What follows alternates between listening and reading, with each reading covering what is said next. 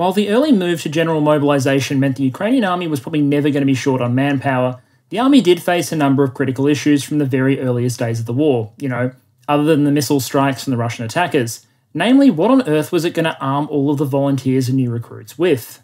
Because as much as some Russian commentators on state TV like to say that Ukraine was basically a NATO army, just about everything the Ukrainians had in service before the Russians invaded was Soviet-era equipment. From small arms to surface-to-air missile launchers, with a fresh coat of paint, the application of a red flag, most of this stuff would not have looked out of place at a parade on Red Square in 1985. And given that most of the countries looking to resupply Ukraine with weapons were Western NATO nations, well, that presented a problem.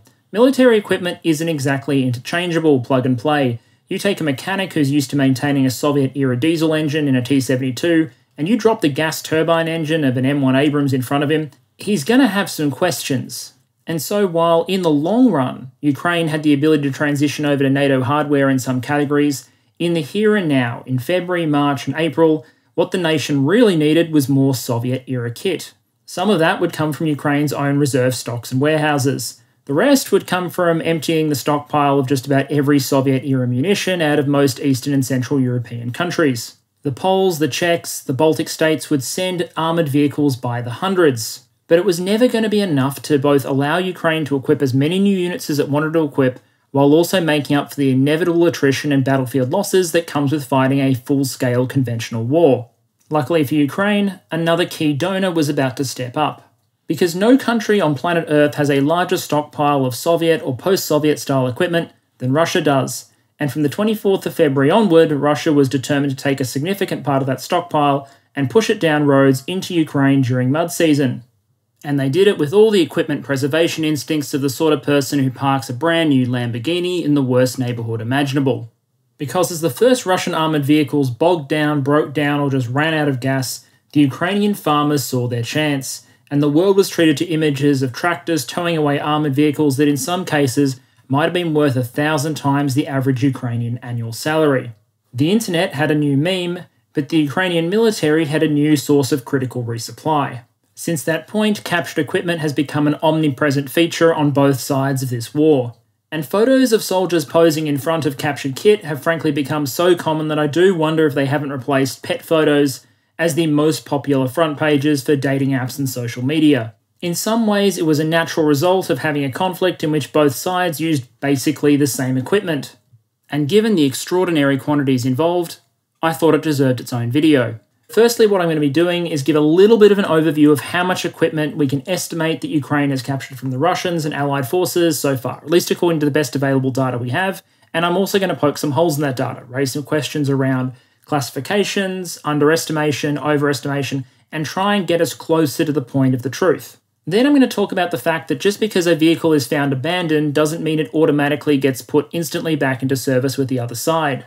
Vehicles need to be recovered, repaired, potentially cannibalised, and because I am not an expert in armoured recovery, well, I brought in someone who is. Everyone's favourite tanker, the Chieftain. Then, after the best lecture on armoured recovery that you can get anywhere in the world, I'm going to try and put what he tells you into the Ukrainian context, looking at examples of Ukrainian recovery and repair techniques, the importance of European support, and the significance of captured equipment overall. I will note that in this video I focus mostly on heavy captured equipment and equipment that has been captured and put into use by the Ukrainians. I don't talk as much about the stuff that has been captured from the Ukrainians and put into DPR or LPR service, simply because I want to keep the video tight and also because the data is much better on Ukrainian captures than on DPR, LPR captures. As always, the usual caveats over the fog of war and data quality apply, and before we jump into it, a quick word from returning sponsor, Ground News. If you follow major international events, you'll know that accurate, unbiased news is hard to find, and that it's ever more important to break out of the echo chambers of particular coverage. Ground News is a news comparison platform that helps you do just that. It's a combination of an app and a website that allows you to instantly compare coverage for particular topics across different news outlets from around the world. So I've previously looked at this story about the so-called LPR and DPR planning to block Google in their territories. At a glance, you can see that Ground News tracks 17 sources covering this particular topic. Ground News lets you instantly switch between headline coverage, see which organisations are emphasising what, and catch any hidden details. It lets you build a picture out of the entire media ecosystem, not just one story. And it can also let you identify broader patterns in coverage. Not every story is going to get the same amount of coverage everywhere on the political spectrum, and what Ground News allows you to do for every single one of the stories that they feature is to zoom in and identify potential blind spots in coverage. It's a great way to get an understanding of what's being reported on the other side of the political aisle. It also brings together a whole bunch of contextual information, whether that be the details of media ownership for particular companies, or Ground News evaluation of their historical biases or factuality ratings. Things that can provide just a little more context to coverage. There are no silver bullets in the fight for accurate information, but I think we have to try, and Ground News may be a tool that helps you see things just a little bit differently. If you're interested, there's a link to check out in the description, ground.news/Perun. As is so often the case, I find myself coming back once again to the ill-fated initial Russian attack on the city of Kyiv. This was the front of advance that faced the most obvious logistical difficulties.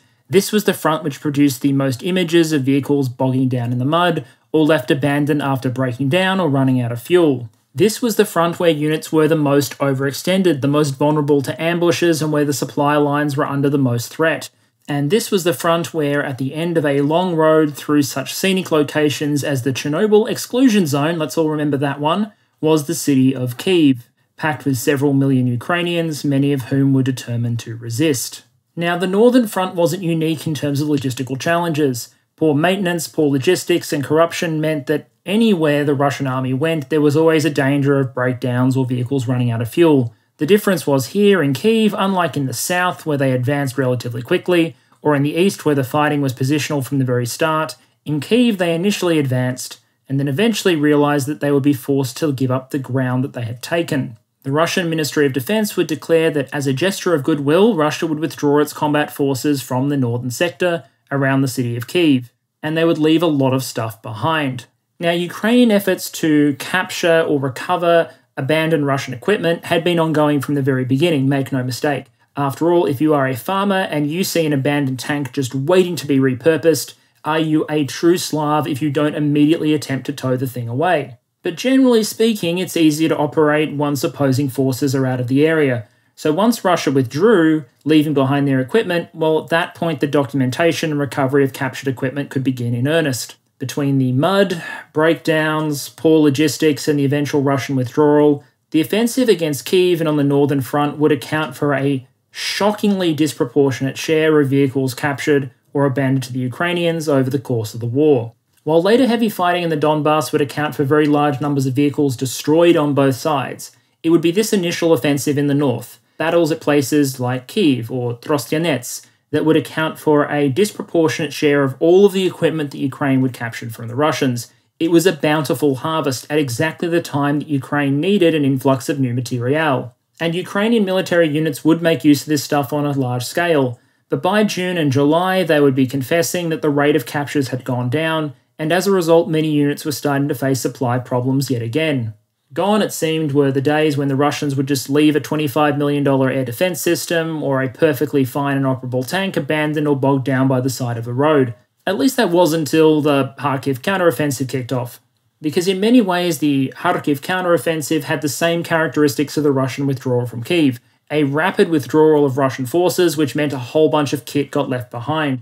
And here I'd like to credit the work of Ragnar Bjartur, who is an Icelandic data analyst on Twitter, who's taken the Oryx data and created a number of dashboards about the Kharkiv counteroffensive. His work is there on the right-hand side of the screen. And Kharkiv was impressive in three ways. Firstly, the amount of territory retaken, but secondly, the amount of equipment lost by the Russians, and thirdly, how much of it was captured or abandoned. Overall, visually confirmed, there were 846 Russian vehicles lost in the Kharkiv counteroffensive between the 29th of August and the 20th of September, including a casual 172 tanks and 44 self-propelled artillery pieces, meaning the Russians had lost the Australian Armoured Corps several times over. But perhaps even more important from a Ukrainian perspective was the share of that equipment that was captured. Overall, for the war to date, about 30% of Russian equipment losses that have been visually confirmed are vehicles that are marked as being captured. During the Kharkiv counteroffensive, it was 54.5%. It included 92 captured tanks, 125 captured infantry fighting vehicles, and 30 captured self-propelled guns. Again, even if Australia agreed to hand over every tank we have to Ukraine, it wouldn't be enough to match the number of tanks that are visually confirmed to have been captured from the Russians by the Ukrainians in around 3 weeks of the Kharkiv counteroffensive. And that's just the ones that we have photographic evidence of. And when you start bringing in visually confirmed loss stats for the entire conflict, well, I can understand where people get the idea that Russia is Ukraine's primary arms supplier.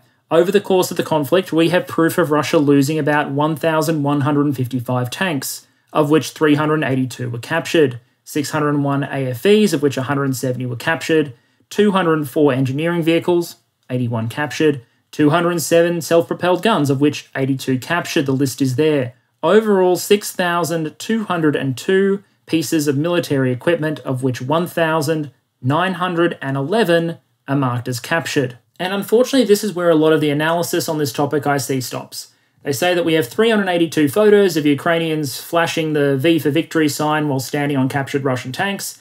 Therefore, Ukraine has captured and put into service 382 Russian tanks, and we should do all our analysis on that basis. Unfortunately, I think it goes a little bit deeper than that. So let's have a little bit of a closer look at the data and also what is involved in recovery and repair. Because I guarantee that one of the first comments on this video is going to be that my data is wrong, that these are Western propaganda numbers. So it's important to look at the data, understand it, understand other sources that are out there, so that I can be transparent about the numbers I'm using and how we should interpret them. Generally speaking, when you're looking at detailed vehicle loss statistics, there are 3 main sources out there: the Russian Ministry of Defense, the Ukrainian Ministry of Defense, and a family of open source intelligence aggregators out on the internet who build estimates based on visual evidence of captures or destroyed vehicles that they can bring together. There's also a 4th category, random hot takes on Twitter and Telegram, but I tend to discount those. I also generally tend to discard the Ministry of Defense claims as well.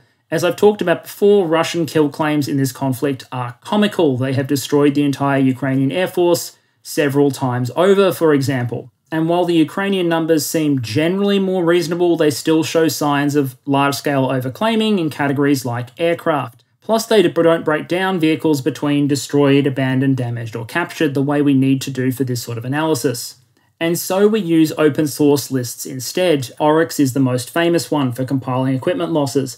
Basically, what these lists do is individuals submit images that they have found or taken themselves of destroyed or captured equipment. They submit those. The umpires and operators of those lists check them to see whether or not they're duplicates of existing equipment, and then they post that image to their list and update their count of estimated destroyed equipment. This is not a perfect process. There are reasons you might have both overestimates and underestimates built in. For example, a list could hypothetically overcount the number of vehicles involved if there are fake captures. The Russians allege, for example, that the Ukrainians take Ukrainian hardware, paint it in Russian colors, put a big Z on the side, and then submit a photo claiming to have captured the vehicle. More innocently, you can have situations where multiple parties photograph the same piece of equipment, maybe from different angles, and if the umpires get confused or they miss it, maybe the same vehicle gets counted twice. It's for that reason that on some days you'll actually see the number of claimed kills go down as individuals go through the list, identify duplicates, and remove them. Verification is a time-intensive task, so my hat absolutely goes off to the guys who are currently running the Oryx list, particularly Mr. Yanovsky, who posts the lists every day. But there are also reasons that these lists would undercount. The number one reason is they're dependent on someone taking a photo of the thing. And when you're in combat, there's a lot of circumstances where you have other things on your mind than grabbing out a camera or your phone and taking a happy snap of something you just claim to have destroyed. Plus, there are circumstances where taking a photograph just isn't possible in the first place. HIMARS strikes, for example, are usually not drone corrected. They're not filmed, so we don't see images when HIMARS rockets land on a target and destroy, for example, a collection of vehicles in a repair depot, unless the Russians go out and photograph it for us, which has happened in at least one occasion. Airstrikes usually won't be photographed and produce visual evidence. Vehicles destroyed beyond visual range or with indirect fire that doesn't happen to be captured by a drone, which happens to be driven by a pilot who feels like uploading the footage to the internet. Well, all of these things are going to go without photography or video evidence. And so I would generally take the view that these sort of lists are more likely to undercount on net than overcount. That it is more likely that things don't get photographed or videoed at all, or at least if they are photographed and videoed, they may not be uploaded, than it is for either side to go to immense effort trying to fake destroyed or captured vehicles on enough scale to compensate for it. So as I go through these losses, remember the numbers are probably conservative. The second issue, other than just the numbers potentially being too high or too low, is that classification is very difficult. The Oryx list classifies equipment as either captured, abandoned, damaged, or destroyed. This is a relatively simple rule. If there's some sign, say Ukrainian soldiers climbing over a tank, then the tank can be assumed to be captured. If by contrast the tank appears to have thrown its turret into low Earth orbit, then it is usually classified as destroyed. But while these seem to be clear lines in some sense, they can sometimes get a little bit difficult. For example, that tank in the top right-hand corner there was classified as abandoned. It is in a fighting position with no visible Russians. The snow buildup over the engine compartment suggests the thing hasn't run in a while, but there's no Ukrainians in the photo, and there's no idea what happens to this position later on. Potentially, the Russians retake the position. Potentially, the Ukrainians took it and recovered the vehicle. This vehicle may be back in Russian service, or it may have become a Ukrainian capture. It's difficult to know. In the bottom right, you have an example of a damaged vehicle. The tank has been beat up significantly, but we don't know whether or not that vehicle is able to, for example, undergo a factory rebuild in rear areas and become a serviceable tank, or can spare parts be pulled from the thing in order to get other tanks operational. Damage is a sliding scale, and it's hard to know from the one or two images we often have whether or not a vehicle is a complete write-off, or a potentially useful source of parts, or may even go back into service itself. And that segues into perhaps my most important issue with these statistics. It doesn't really matter how many Russian vehicles provide new profile pictures to Ukrainians who are flying flags, standing triumphantly over them. What matters instead is how many of these vehicles are able to be put back into service, how many can actually be used by the Ukrainian military or salvaged for parts. It's all well and good to provide images of, say, for example, 6 Russian tanks abandoned by the road, but it makes all the difference in the world as to whether or not the Ukrainians will simply strip them of their machine guns, ERA plates, and then leave them there to rust, or if they'll be able to drag them to rear areas, go through repairs, and eventually put the things back into service. And that whole process of recovery and repair is a fairly involved one, and also one that goes beyond my area of expertise. I try very hard on this channel to stay in my lane. I'm very comfortable talking about defense economics, but I wouldn't have the first idea of how to get a tank out of a ditch. Most of you will know YouTube's resident tank commander, Nicholas Moran, as the Chieftain, and he's kindly agreed to come along today and give us a bit of a primer, because when it comes to understanding just what is involved in recovering and repairing an armoured vehicle in a combat zone, it kind of helps to have commanded a tank or an armoured vehicle in a combat zone. So I'm going to disappear for a moment and let him speak, but not before recommending his channel for anyone who wants to learn everything there is to know about tanks and armoured vehicles. See you again shortly. Greetings all. Okay, thanks to Moran for thinking of me. And I know you're all here for the PowerPoint, not a talking head. So I'll tell you now, unlike most of my videos, I will not be putting up any imagery. So as I'm saying things, feel free to Alt-Tab out, bring up your search engine of choice, and do a little additional research to sate any curiosity I may spark. All right, let's talk BDAR. I'm sure the Russians and Ukrainians have their own term for it, but it's Battle Damage Assessment and Repair. I'm going to focus on the process mainly from the US perspective, since it's what I'm familiar with, and because the regulations are publicly available and in English, so I can reference them. If you wish to peruse them yourself, start with ATP 4-31. There's like your first Alt-Tab option. I'll be covering some of the Russian quirks as well, but the American process should give you a grounding on basic concepts. The following should apply both to friendly vehicles and those captured from the enemy. Closely related to BDAR is recovery. Both repair and recovery will depend a little bit on how the battle is going. Generally speaking, decide which won the battle will have the advantage of being able to recover the equipment, if repair in place is not possible. If the battle is still ongoing, things get a little bit more difficult. The first thing for the crew to do, obviously once it's safe enough to do it, is to attempt self-recovery. The idea between the 3 levels of recovery is to limit the call on recovery assets. There are only so many ARVs, armored recovery vehicles, to go around, after all. Basically, self-recovery is the crew using the troubleshooting procedures in the manual combined with any tools that they may happen to have on hand to get themselves back into motion.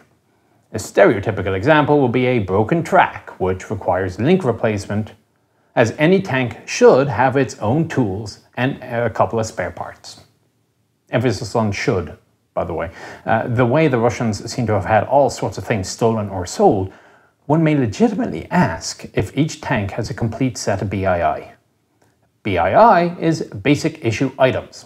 Commonwealth folks may know it as the CES, the Common Equipment Schedule, or Schedule.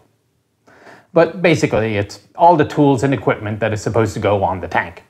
If your track jacks are missing, you are not going to get your tank moving again until they can flag down somebody who has a set. Sometimes the problems can be really, really simple, such as the T-handle for the fuel flow cutoff being loose and working its way out. It all counts as self-recovery. One can even self-recover from basic miring, such as by use of a log between the tracks, or even using the tracks themselves as a winch. Many of these techniques are not taught to crewmen in school. It's more of a on-the-job experience thing during exercises, and then it's handed down from senior NCO to junior, or else you just have the occasional weirdo who reads the recovery manual for fun. If you are an army which doesn't train hard on its equipment, you may have less such institutional knowledge simply due to a lack of experience. It's the sort of training that even the best simulators cannot impart.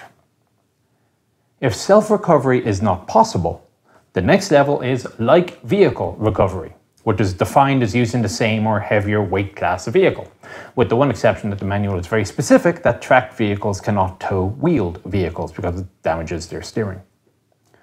So there are a couple of levels here. One is that the vehicle is just plain stuck, but otherwise functional. So all you need to do is get the thing out of the ditch or mud hole or whatever that it's in. That's where the tow cables come in. You've seen them, big steel cables with a little loop on the end. They're not really designed to haul vehicles a long distance. Their advantage over a tow bar is that they are very, very quick to hook up. And indeed, if you look at the default stowage on a T-72, you'll see that the tow cables are stowed with one end pretty much already hooked up to the tank's tow hook. So one chap just needs to hop out, hook the other end of the two one-ended cables, and hop back into the tank. So you want to hop back in, by the way, in case the cable snaps. It's not a good thing. Plus, of course, there is less danger from hot metal flying around on the battlefield. So yeah, there you're hooked up, you haul the tank out, chap unhooks, restows the two loose ends of the two cables, and everybody gets back into the fight. Cables don't have to be kept on the official stowage position either. So the M1, for example, officially stows its cables on the turret sides, but we ran them on the hull. One end pre-hooked to the front and rear, similar to T-72. Like vehicle recoveries can be fairly impressive. A tank rolled on its side, for example, can be like recovered. It takes 3 other tanks to do it, but you don't need to call for a recovery vehicle. The next level of like recovery is to basically get out of the immediate hostile zone. So basically what you're doing is you're dragging the tank back one terrain feature. The manual says up to 1 kilometer. Further distances are possible, but if you're going to be dragging a tank with another tank any particular distance, you may need a brake tank to stop the towed tank from slamming into the towing one. Soviet-designed tanks, though, do have one advantage here. To tow most tracked vehicles any distance, you need to disconnect the final drives. Usually doesn't take too long, 2 or 3 minutes for a reasonable design. It disconnects the sprockets from the final drives, which are connected to the steering and braking system, which then connects to the transmission. Putting the transmission in neutral does nothing to reduce the stress on those other components, hence the requirement to disconnect the sprockets. However, since in T-72, for example, the 2 transmissions are the steering system, putting the tank in neutral legitimately will suffice, which means that the brakes on the tank will still work. Only applies for that design of system though. Other vehicles such as PCs and SPGs will probably have a more typical layout which, if you don't want to damage your powertrain, requires you to disconnect it and the brakes before any lengthy tow. If you do have to do a long tow, well, that's what tow bars are for. And these are basically A-frames and can provide much better control of steering and braking. Finally, there is dedicated recovery. This is your third level. So you got self-recovery, light vehicle, and dedicated. The troops in question have done such an awesome job that there is nothing for it but to call in for a specialized vehicle, usually with an array of winches, tackles, and lifting gear to get them out of whatever hole they got themselves into. The BDAR manual has some fairly interesting diagrams of how to hook up anchors, blocks, etc. in order to get vehicles out of places that they would have been better off avoiding. So just how far are you supposed to tow the thing if it genuinely will not roll on its own power, and the contact team at the front line can't get it operating again?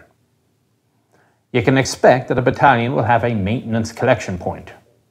something that both Russian and American concepts agree with is that as much as possible, repairs and maintenance should happen near the front, although there are a couple of differences in the detail. If you're old school American, you will remember the 4 levels of maintenance support, and now it's just 2, field and sustainment. Russia also operates, in general, upon this 2-level principle. Russian equipment tries to work on the basis of making its equipment soldier-proof to begin with. It does not have the same level of parts supplies, as perhaps we might consider to be default in the West. Thus, to quote a manual, OPFOR stresses preventive maintenance, technical inspections, and proper operating methods to extend the life cycle of the equipment, unquote. Now, whether or not this has been followed in light of event in Ukraine is an open question. The stuff is supposed to be rugged. If the soldiers can't break it, it won't need repair. Well, that's the theory. However, given the number of vehicles found to have been abandoned, it is a fair question as to whether or not the vehicles actually do need much repair. Perhaps they just genuinely were stuck and operating, or ran out of fuel, or whatever. Or perhaps at worst it was a simple breakage caused by a lack of maintenance. In any case, let's assume that the vehicle is now in a place that the maintainers can have a solid look at it. Either it's where it was found on the battlefield, now controlled by that side, or it has been towed to a maintenance collection point. The first thing to do is to make an assessment, starting with, is this thing going to kill me? Abandoned vehicles may be booby-trapped, or they may have demolitions which hang fired. The next step is to figure out what, if anything, is damaged, and what, if anything, is not working. And this is where familiarity with the system in question is useful. It can be as simple as identifying a tripped circuit breaker, but in this context it's much easier to assess a known vehicle than an unknown one. For example, it would not be too hard for a Ukrainian maintainer to run a full assessment of the systems of a Russian T-72. Even if they're not identical to a T-64 or even a Ukrainian T-72, it should be close enough to figure out. If a Russian maintainer started to evaluate, say, a Gepard, he'd probably have to start from basic principles. So here, the simpler the vehicle in question, the easier it is for the maintainer to perform his or her assessment. Once that is done, the next question is, just how much do we need to fix it? It's nice to think that a tank can be repaired to a fully functional configuration, but the reality is that it may not be appropriate. The US manual lists 4 possible status: fully mission capable, combat capable, which means it can at least shoot, move, and communicate to a basic level, combat emergency capable, which means that the thing can be used in a pinch but runs the risk of becoming even more damaged just by its use, and non-mission capable, which means that the thing can't be used at all. So for the sake of the example, let's say the Ukrainians had captured a T-72B3 which ran out of fuel, but also the gunner's thermal sight is inoperative. It's not fully mission capable, but it is combat capable. Should the maintainer just put fuel into it and dispatch it to a using unit? Or should he wait to see if a thermal sight can be procured? Prioritization questions like that are a matter for commanders. The thermal sight is a major force multiplier, but on the other hand, a good enough tank may be needed more right now. Sometimes the vehicle can be brought back into an acceptable status by way of expedient repairs. An expedient repair is what you might call a bodge job. It's temporary, but it gets the job done for now. An example given in the manual is duct taping armor in place. The manual states that most expedient repairs aren't going to be in any manual, and that flexibility and ingenuity are key. Sometimes the bodging can be enhanced by fabrication, a machine shop, to include one in the field, making or modifying a part to become good enough for installation. There are interesting developments in the realm of 3D printing as well, but I think it's safe to assume that neither party in the Ukraine conflict is quite there yet. Anyway, any expedient repair has a risk factor associated with it. High risk is something which may damage the vehicle or cause injury to personnel. The repaired turret traverse system should work, but if the repair fails, there's a good chance of the system exploding and the crew compartment catching fire, that sort of thing. A moderate risk is something which causes increased damage to the equipment if it fails, but it isn't likely to threaten the crew, and the example given in the manual is the fix on a coolant leak. If it fails, the engine could overheat and be damaged. And there's low risk, which even if it fails, is more of an annoyance needing fixing than anything more serious. So again, the commander needs to make a judgment call as to just how badly he needs the equipment to be back in operation and how much he's willing to risk in order to attain that. Again, this is the sort of decision making which is invisible to us watching news reports on the internet. When a tank is returned to the front line and we see it announced on Twitter or whatever, we have no clue whether it's a bodged job or a thorough repair. Expedient repairs, even low-risk ones, are officially temporary and are used only pending replacement or repair by approved materials or components. Thus, it is important to record any expedient repairs for future rectification, otherwise it'll just eventually break. Quite which parts are replaced by whom will vary. Russia categorizes its repairs as routine, medium, or capital. Routine repairs are the sort of thing conducted at a battalion or company level, replacing a searchlight, swapping out a transmission unit, replacing a torsion bar. These repairs require limited mechanical or engineering skill. Just follow the manual step by step and you should be good. Medium repairs are usually done at a higher level. That transmission unit which was pulled out as a routine repair needs to be opened up and a cog replaced, whatever, something like that. This requires greater technical knowledge. In Soviet times, maybe even an officer would be required. And this is likely the point of greatest difference between the Russian and American practices. Field maintenance companies at the brigade level, pushed forward to battalion, should be capable of doing this sort of thing in the US system. Again, those familiar with the old 4-level system may understand when I say that about 2/3 of the old 30-level tasks are now categorized as field maintenance, and ATP 4-33 states that the forward support company personnel at the battalion level, MCP, maintenance collection point, should be capable of conducting all field-level maintenance tasks. Think about that. That's 2/3 of the old 30-level tasking now done at battalion level. Capital repairs are things which require major component rebuild and are only done at depots. In today's US system, it would fall under the sustainment maintenance level. That's not to say that there aren't higher levels of field repair. A brigade will have its own maintenance collection point, but that is as much for equipment which will take too long to repair a battalion or which needs sustainment level work. So what does that mean for a Ukrainian or Russian repair shop?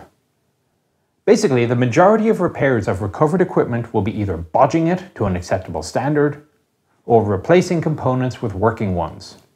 The systems likely are not set up for large-scale repair of damaged components. Now, I'm not going to say that a damaged transmission is going to be chucked into the scrap heap, but repairing those components is not going to be something that many of the field repair shops are going to be equipped for. And neither, I might observe, perhaps they don't have the time for it. Again, remember how I mentioned that recovery and maintenance assets are always scarce and to be husbanded, and that includes simple man-hours. Again, from the manual, there is a reference to equipment triage. Quote, personnel base this determination on combat or sustainment equipment, time, urgency, materials, and personnel required to do the required repairs. Put simply, it's a judgment call. There is no hard and fast rule. Should that repair shop spend 6 hours opening up that T-72 transmission? Or should it spend 6 hours fixing 3 other T-72s, after which perhaps a couple of BMPs will be delivered for repair?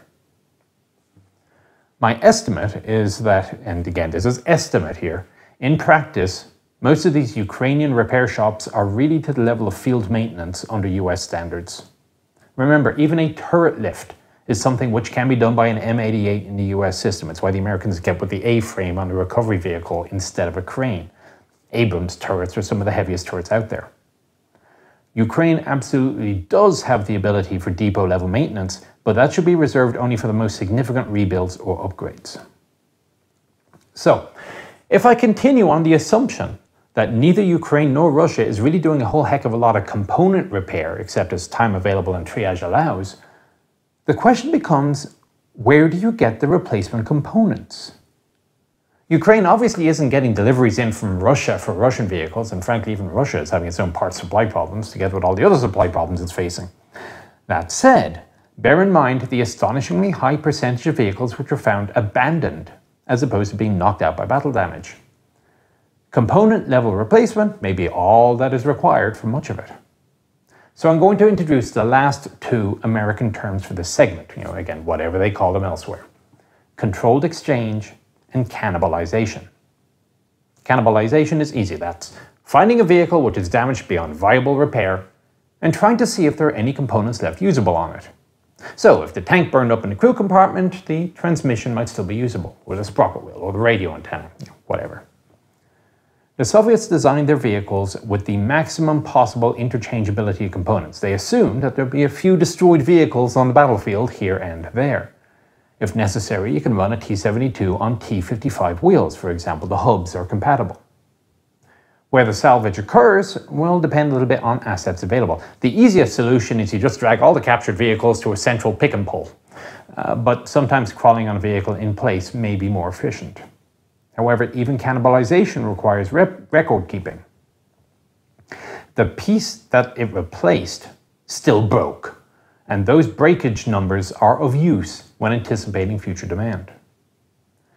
Controlled exchange is a little bit more involved in the US system. That requires pulling apart from an otherwise repairable vehicle in order to make a second vehicle operable. And importantly, you need to put the broken part in or on the donor vehicle, which now has to have that added to the repair requirements list. Now, this is where you start getting into the idea that wars are won by statistics and industry. In theory, every spare part for every unit has an issue priority designator. Basically, how long is acceptable to get the spare part to a unit. A tank's firing pin might have a much higher priority than a stowage bin. The exchange is authorized if the amount of time it would take to get a replacement is longer than the amount of time the regulation says it should take. See AR 750-1. So let's say it's supposed to take 2 days to get a new transmission and you've already used all of your on-hand spares. The system assumes so many spares are required to keep a unit combat effective over a set amount of time, and that a tank down for up to 2 days for it is acceptable in the grand scheme of things because of other available replacement tanks or whatever. If the system is screwed up though and you can't get the part in on schedule, then the commander can authorize an exchange so that the vehicle can be back in action within the statistically acceptable time constraints. The reason you wouldn't want to go with the exchange immediately is because it's inefficient to pull out a part twice. And that's time that the mechanics could be spending doing everything else, which the estimators think they will need to be doing to keep the unit at an acceptable level of capability. Now, one can argue that this can get a bit silly, as the earlier mentioned tank main gun firing pins can be swapped out in under 5 minutes. The guys will probably be spending more time doing the paperwork than the exchange. But on the other hand, that's also the sort of thing which likely has a number of spare parts on hand, and because they're not exactly large. However, when we're talking about national level war, it comes down to mathematics and statistics. Those outliers get subsumed in the larger calculations. Just how much the current combatants are following such a controlled exchange procedure, if at all, is an open question. But again, it comes down to efficiency. Do they really need that one T-72 repaired today by taking that other tank's component and have the other one back up and running next week? Total cost of 60 man-hours? Or is there enough time in the system to wait for the various parts to show up, get the T-72 running in 3 days, and the other next week at a total cost of 40 man-hours? Because now you're only having to move components once. Right, I hope you have gotten a general grasp of recovery and repair operations, but you may be surprised by it as well, hence the gasp. Anyway, I now return you to Miltube's best PowerPoints. Okay, so with that primer done, let's start looking at the evidence of how the Ukrainians are actually tackling those challenges on the battlefield, starting with the question of recovery. As you might expect, from the limited visual evidence we have available, self and like vehicle recovery are the two most common options when we see the Ukrainians actually recovering damaged vehicles, be they captured or friendly. Most commonly, this seems to take the form, when you're talking about like vehicle recovery, of things like BMPs dragging BMPs or tanks being used to drag tanks. In some cases though, no relocation seems to be necessary. There are a number of videos that have come out of the Kharkiv counteroffensive where Ukrainian crews have approached T-80s that were left behind by the Russians and getting them running in place. That suggests either the vehicle was disabled by, for example, a lack of fuel and was easily gotten running again, or that there was involved repair work that happened off camera, or that the vehicle was simply abandoned in running order. Although I think it's fair to say that none of those options really cover the retreating Russian units in glory. Of course, like vehicle recovery involves dedicating another vehicle to the task, and recovery in place may not always be possible, and so we see the Ukrainians being a little bit creative in their use of civilian vehicles in a number of cases. We see BMPs, MTLBs, and lighter vehicles often being dragged by lighter vehicles, like trucks, and then of course there is everyone's favourite, the tractor brigade. And I originally titled this slide The Application of Civilian Recovery Assets before I figured that was pretty boring. In some ways, Ukraine as a country was built for armoured recovery. The country has a large agricultural sector, which means there are a lot of tractors to go around. And the humble tractor may not be a dedicated armoured recovery vehicle, but it is designed to tow light loads over farmland, which, if you're recovering something like an MTLB or a BMP, may be exactly what the doctor ordered.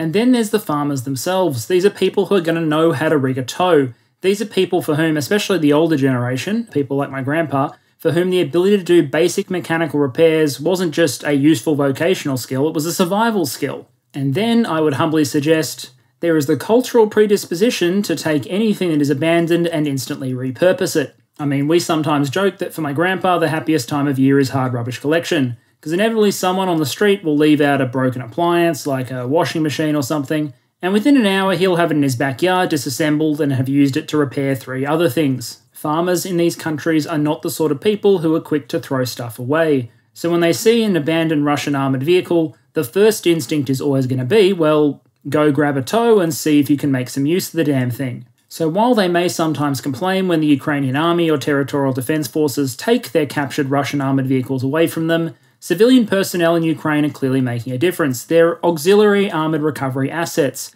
and we've seen examples of them being used both for short distance recovery, which is usually where the tractors come in, but also using civilian moving trucks and flatbeds to move armoured vehicles longer distances, presumably to places like repair depots or to railheads.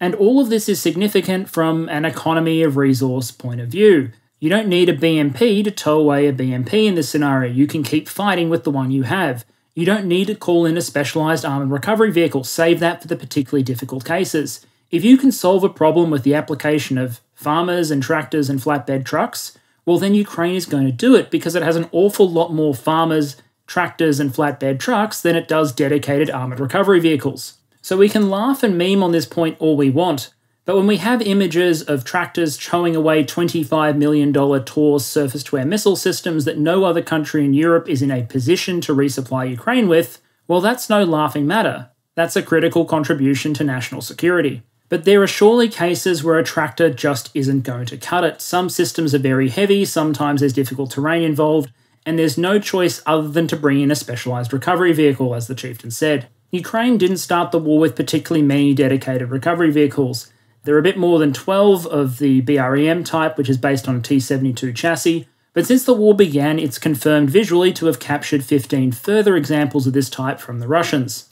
Although even that may not have been enough, because the call seems to have gone out to Western allies for more dedicated recovery vehicles. While Germany hasn't been willing to provide Leopards or Marders, main battle tanks or infantry fighting vehicles, it has been willing to provide armoured recovery vehicles. 15 German ARVs have been provided to Ukraine from August onwards, more than doubling the initial Ukrainian asset list. It does sometimes seem like the compromise position reached by Germany is that it's not willing to provide MBTs, but absolutely willing to give Ukraine vehicles to recover its own or to steal from the Russians. So that's some observations about what we've seen of recovery in Ukraine. There does seem to be cases of light vehicle recovery and repair in place. The big difference from the manual is the extensive deployment of civilian recovery assets like tractors and trucks, as opposed to just dedicated military recovery vehicles. My next observation on where things might sometimes deviate from the manual is where equipment goes once it's been captured and recovered. Technically speaking, captured equipment should be handed over to Central Command and reallocated. It doesn't always seem in Ukraine that that is the case. Make no mistake, it does seem like a lot of equipment gets handed up to Central and then redistributed, but based on some journalistic investigations and some interviews, so hard to determine the exact frequency, there does seem to be a lot of informal procedures around captured equipment as well. After all, the Ukrainian army is still modernising. This is a largely paper-based force in a lot of ways. It still has a lot of bureaucracy and is fairly slow-moving given the conflict that it finds itself in. And so, as so often happens in war, an informal economy appears to have grown up between some supply officers, at least according to these interviews. Often what seems to happen is units will capture particular equipment, and then they'll get on the phone and telegram and they'll barter with their surrounding units for other equipment that they might need, moving supplies laterally between units rather than up the chain back to central,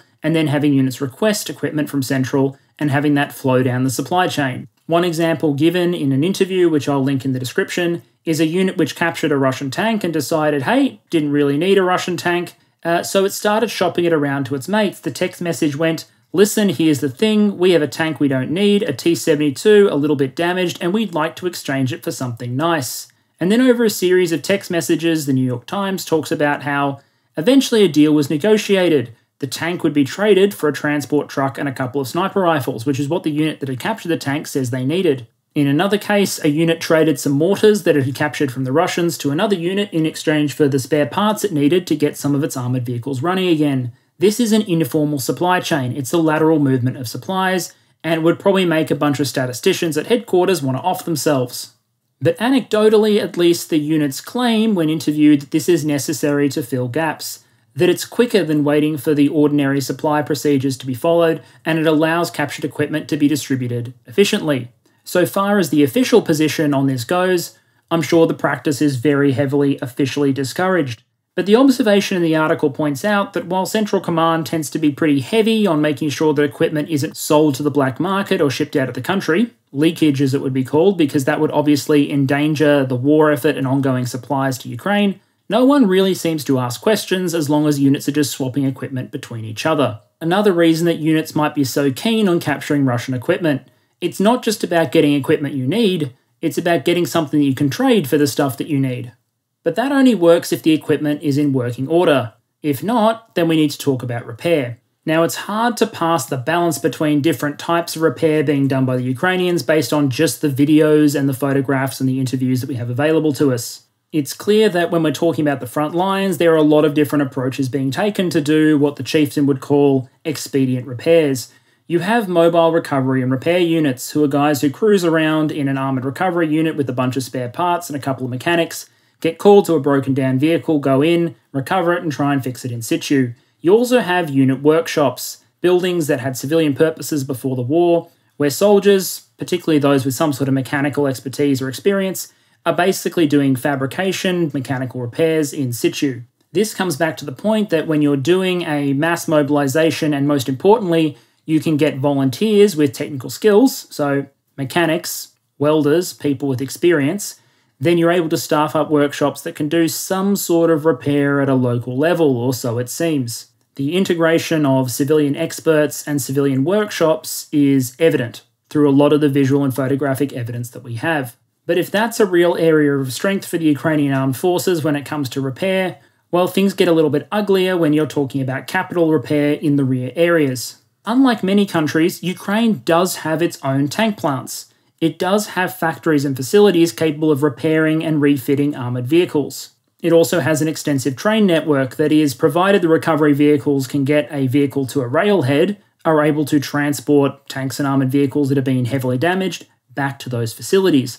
The problem is that these tank plants are hardly secret. They were all known facilities pre-war, and as a result, they're constantly vulnerable to Russian long-range missile attack. Russia claims to have hit, for example, the Kharkiv tank plant with Iskander missiles in the month of July. And while Russian reconnaissance capabilities and targeting do seem to struggle with small targets and moving targets, tank factories aren't exactly known for their maneuverability. And so when you couple that threat of long-range missile attack with limitations of the factories themselves, it becomes clear that Ukraine really does need foreign support to do capital repairs. While any self-respecting Slav is capable of stripping the ERA and anything useful off the exterior of a tank in minutes, they do need a dedicated facility in order to do major repairs, and that's where foreign countries come in.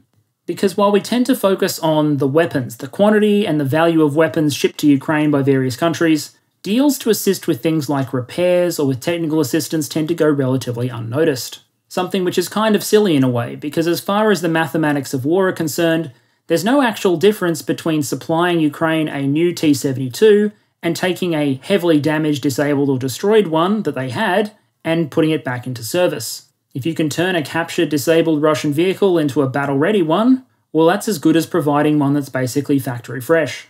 And here, as so many other times in this conflict, it's the former Warsaw Pact states doing the heavy lifting. A lot of these countries still do have expertise and tooling in order to repair and restore Soviet-style equipment. The first example I was able to find was an announcement by the Czechs in April that they would begin repairing Ukrainian T-64s in Czech tank factories. Poland was also extremely active, and still is. Poland is pushing for a multinational repair hub to be set up in Poland, with the idea being that whole different classes of vehicles that are damaged in Ukraine or captured from the Russians can be brought to one multinational location, where technical experts and capital equipment are available to help put that equipment back into action as fast as possible. That would presumably simplify logistics, cut travel times, and help increase the throughput of repaired and restored equipment. But while I could easily spend this segment talking about Poland's role again, I instead want to call out a country that hasn't exactly been brought up that often. To call Bulgaria's political situation complex would be an understatement.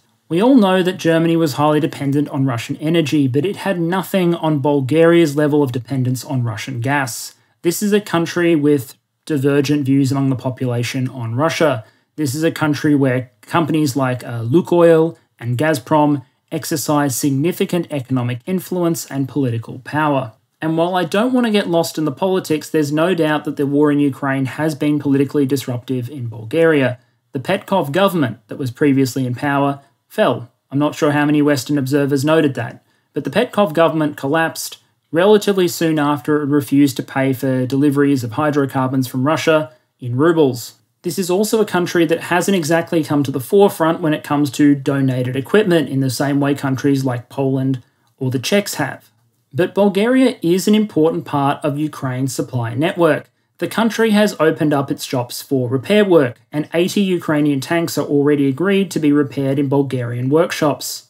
That is taking place despite the fact that Russia has retaliated in a number of ways, such as stripping Bulgarian companies of their licenses to do work on Russian equipment. As far as the harsh arithmetic of war is concerned, there is no difference between Bulgaria handing over 80 tanks and repairing 80 destroyed tanks for the Ukrainians. A tank is a tank. And then there's the fact that particularly Bulgarian ammunition just keeps mysteriously surfacing in Ukraine. Bulgaria doesn't donate ammunition. It doesn't donate mortars or weapons. It just sells them to other countries that happen to then provide them to Ukraine. Allegedly. America runs up high bills in terms of dollar values when it supplies military equipment because it's supplying things like GPS-guided rockets and HIMARS systems, things with a big dollar tag. What Bulgaria offers is not stuff that is particularly expensive, but it is stuff that Ukraine needs. Cheap as chips Soviet-era ammunition, repair services for Soviet-era equipment. This is stuff that Ukraine's allies definitely have the money to purchase. It's relatively cheap stuff. What they need is a supplier, and Bulgaria quietly has been willing to be one. The nation is going into an election in the first week of next month, and we'll see how the electorate responds to that particular approach. And if you have any doubt as to the importance of these countries in supplying Ukraine, well then I would draw your attention to mysterious explosions in ammunition depots in Bulgaria and the Czech Republic. These sort of repair and supply arrangements are critical. They allow the use of heavy equipment that is available in these countries. They allow the introduction of incidental upgrade packages. For example, if a T-72 is delivered to Poland for repairs, well, there's a number of things the Poles can do with that thing in order to jazz it up a little bit before it's shipped back to Ukraine. These facilities are also, where these repairs are being done, are also nominally beyond the reach of Russian missile attack. Russia could bomb them, but that would mean war with NATO, and that doesn't seem to be something the Russian military is up for right this second. Despite insisting that they are actually in a struggle with NATO every chance they get, I don't think Russia actually wants NATO combat troops crossing into Ukraine or Belarus. I think these deals also highlight an important point when we're discussing the supply of more advanced hardware to Ukraine. These sort of deals demonstrate that you don't need to get the Ukrainians up to speed where they can do factory-level capital repairs on all of the equipment that you provide. They don't need to be able to do full maintenance, full capital maintenance on an M1 Abrams, for example. You can station those sort of facilities and capabilities in countries like Poland. What the Ukrainians need to be able to do is field maintenance, field repair, and if necessary, recovery and transport to a capital facility. But with all that said, it's time I get back to the core question. How much stuff has Ukraine captured? How are they using it, and how significant is it? And I think one useful way to put this into perspective is to take the visually confirmed data on captured and abandoned equipment and put it next to a list of how much equipment Ukraine is known to have received from its Western allies in terms of tanks, APCs, IFVs, etc., focusing here mainly on heavy weapon systems because they're easier to track and more readily disclosed. In the graph in front of you, the blue bar is visually confirmed captured equipment, the orange section of each bar is abandoned equipment, which may or may not have been captured, and the grey bar is stuff known to have been supplied to Ukraine by its allies. And what you can instantly see is that for a lot of equipment categories, captured and abandoned equipment is in fact the majority source of supply.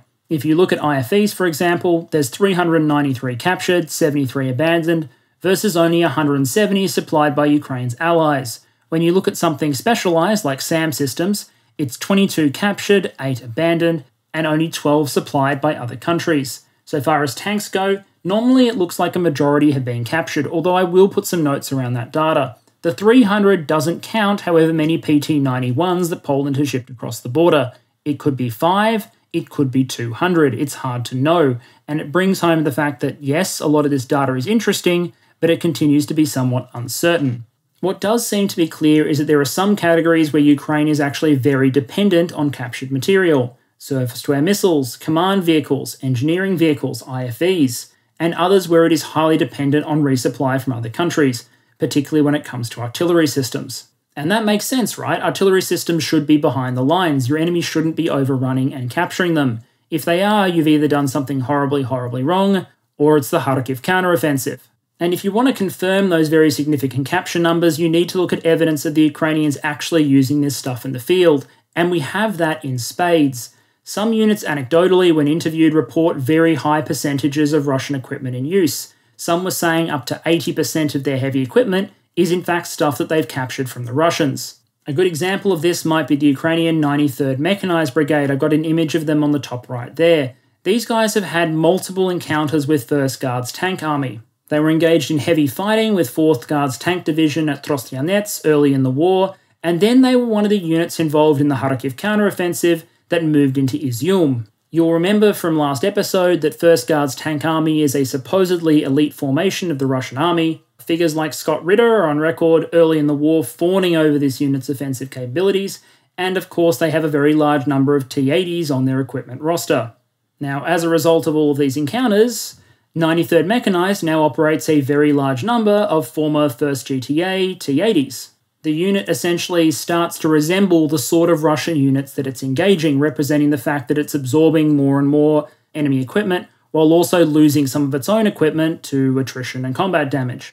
And while I'll often see pro-Russian commentators claim that this isn't actually captured equipment, they're just pretending it's captured equipment, we got a lot of evidence of the Ukrainians deploying equipment that they did not have in service before this war began. So it's quite obviously either Russian equipment or, I don't know, America has secretly built a T-90 factory somewhere on the American mainland and have been secretly shipping to the Ukraine. I don't know. The evidence would seem to suggest that the Ukrainians are using captured equipment on a large scale. I'll also add one addendum to this slide at time of recording that has only occurred after I've written these slides. A number of Russian sources commenting on the Kharkiv counteroffensive are saying that Ukrainian units at the front line are deploying a lot of the equipment that was left behind by the Russians, specifically T-72s, in order to both fend off Russian counterattacks and make further gains as part of the offensive.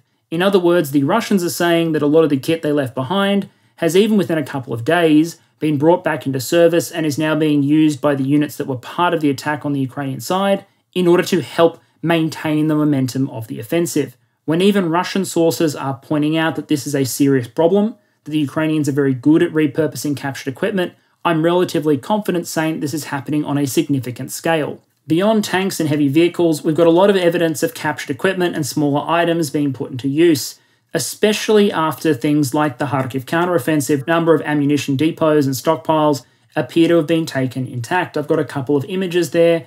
125mm ammo, grad rockets, you name it, we've got visual evidence of it. This is important because Ukraine is always going to be short on ammunition to supply its Soviet-style systems. There are some very, very important production efforts happening right now in Eastern and Central Europe. Countries like Romania, Bulgaria, Poland, and once again the Czechs are very important in assuring some degree of resupply for Soviet calibers. But at the same time, captured equipment, and particularly captured ammunition, is important to sustaining Ukrainian capabilities. I will, however, sound one note of caution. While the Ukrainians have released images of some ammunition captures, the sort of depots that we've seen photos of, while they look impressive, aren't actually that large compared to the sort of consumption rates that you'd expect for these sort of munitions.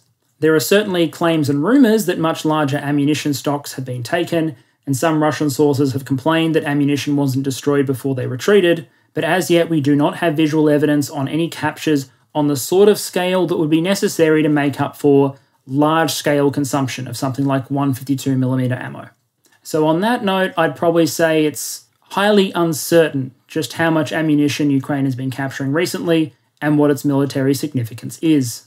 An area with slightly higher certainty are specialized systems. Anti-aircraft systems are probably a good example here. It's demonstrated that the Russian Air Force does fear Ukrainian anti-air capabilities.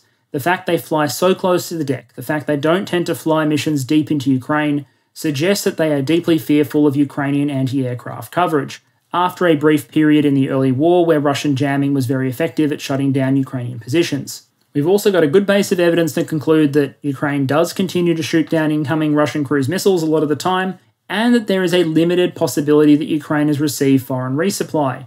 They've received an awful lot of man-pads, a few S-300 systems, some short-range air defences like the Gepard, and they're slated to get NASAMS, but for the most part the sources of potential resupply for major anti-aircraft equipment for the Ukrainians is relatively limited. In that context, the capture of Russian systems, so Buk, Tor, Pantsir, Osa, those are of some significance, and even when the vehicles are destroyed or disabled, where you see images of vehicles that are bogged down but they still have their missiles undamaged in their racks, well that's significant too, because you've got a potential supply of ammunition and spare parts to the other system that Ukraine does have in surface. So while the number of captured anti-air missile systems, be they Buks or Tors, has been much, much less than the number of BMPs or tanks that Ukraine has captured, they fill a niche that Ukraine's Western allies find very difficult to fill, and they do have a degree of significance as a result. I'm relatively confident that the Russian Air Force pilots would have, let's say, relatively direct words for their army colleagues that insist on leaving this equipment behind for the Ukrainians, seemingly intact. And speaking of stuff that they really shouldn't have left behind intact, let's talk about some of the more sensitive and secretive items that Russia insists on leaving behind to be captured by the Ukrainians. And the first great example of this came out in March, and you might be going, Perun, why on earth are you so excited about what looks like a shipping container? Well, my friends, that's because that's not a shipping container. That's part of the Russian Krasukha 4 complex. It's a highly advanced electronic warfare and jamming system, capable of targeting drones, radar systems, and allegedly reaching out and touching targets as distant as low Earth orbit. Now, as you can imagine, abandoning advanced jamming hardware to the enemy is a big no-no. That's the number one way to give your enemy a big leg up when he's finding ways to counter your jamming systems. And yet, back in March, someone allegedly decided to leave this system behind with the most half-assed camouflage job I have ever seen. It was claimed to be on its way to the United States relatively soon afterwards. I'm imagining someone in the Russian army probably got fired over this one. Although whatever punishment they put in place clearly wasn't enough to stop people from doing it again. Some time ago, a Sukhoi 30 SM crashed in Russian-occupied territory, but no one bothered to go clear the crash site, which meant when Ukraine cleared out the area during the Kharkiv counteroffensive, the thing still had its jamming pod attached. That jamming pod on the top right there has a very important job, keeping the aircraft it is attached to alive. Now, I'm not a betting man, but I'd put dollars down on that thing being in the United States by now as well. And then there's another example in the bottom right, a Zoopark 1M counter-battery complex. Now, this is not a particularly secret or sensitive vehicle. I include it to demonstrate something that really boggles the mind. The inside of this vehicle is full of screens and sensitive electronics. There's nothing really explosive inside. And yet it's just been left there. There's no evidence that anyone tried to smash up the electronics. It hasn't been fired on. It hasn't even been bashed with an elbow or the butt of a rifle.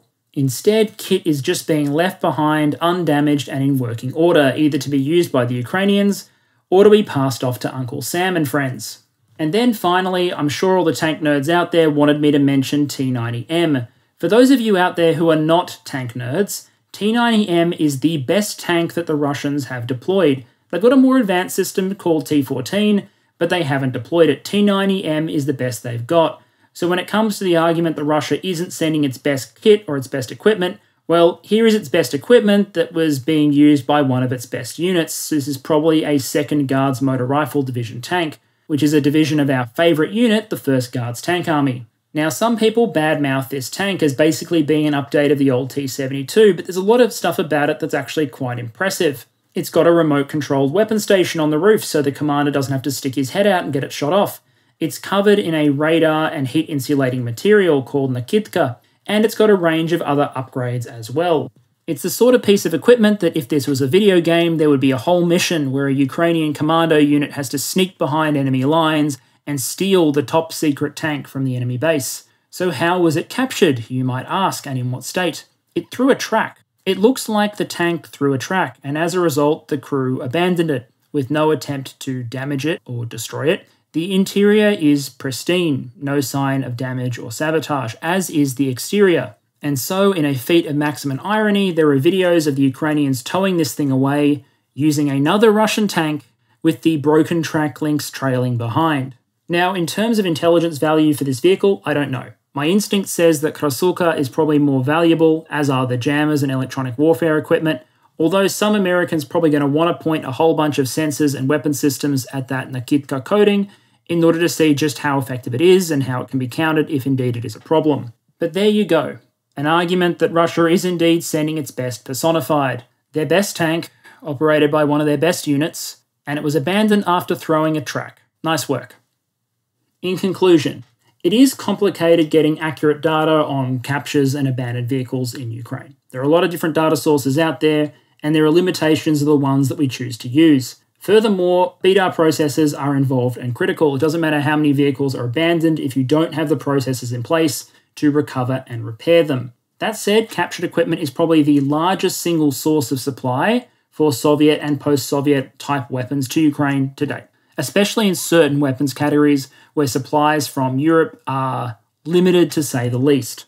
I'll also say the Farmer Brigade is more than a meme. The use of civilian recovery and support assets is in fact a notable facet of this conflict and probably helps plug gaps in Ukraine's overstretched recovery and repair assets. Ukraine does have vulnerabilities in the capital repair part of the repair chain, but agreements with Western powers, so the Poles, the Bulgarians, etc., does give them some ability to outsource that work beyond their borders. Finally, I'll note that one clear point of significance for captured abandoned equipment is when sensitive technologies fall into enemy hands, and there we do have examples of a number of sensitive Russian technologies, like Krasukha, like T90M, falling into Ukrainian hands and potentially being transported out of the country. So whatever position you might take on the exact quantum of how much kit that Ukraine is capturing, there are clearly some items of immense significance that have been handed over.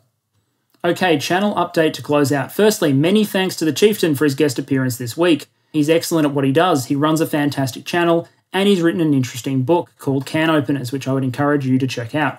I enjoyed devouring it on a plane flight recently. There was a fantastic response last week to the video I did on the Kharkiv counteroffensive.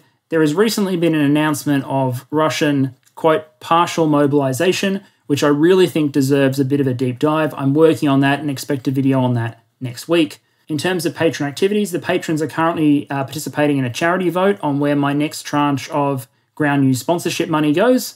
I'm always very happy to direct that to charitable causes, so I'll announce the outcome of that vote next video. Personally, I'm bloody tired trying to keep up with all this at the moment, but I will try and hold the tempo. For a little bit of fun, Terra Invicta, the game has gone into early access by the time this has gone live, and the videos for that should be on my channel. It's an excellent title that I've been waiting on for a while, so I enjoy picking up a few hours here and there in my downtime. Other than that, thank you very much to all of you for listening. I appreciate your contributions as always. I hope you stay safe, and I'll talk to you again next week.